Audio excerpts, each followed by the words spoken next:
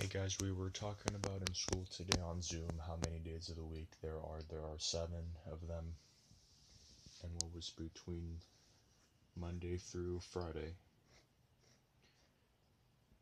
Like Tuesday, Wednesday, and Thursday, and we talked about things yesterday of how much things cost, like a PlayStation or a jar of peanut butter.